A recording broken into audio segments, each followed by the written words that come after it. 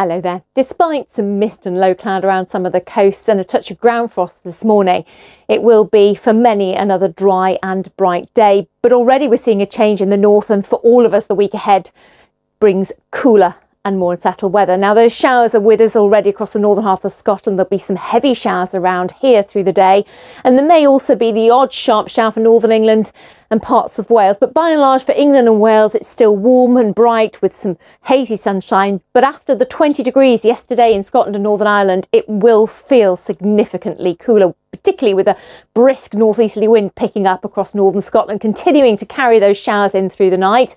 And the colder air means a cooler night here, touch of ground frost, but with more cloud and still those showers. One or two showers at least continuing in the south. It will at least be milder here, but a more unsettled picture as we head through the new week. As ever, you can get more information on the website.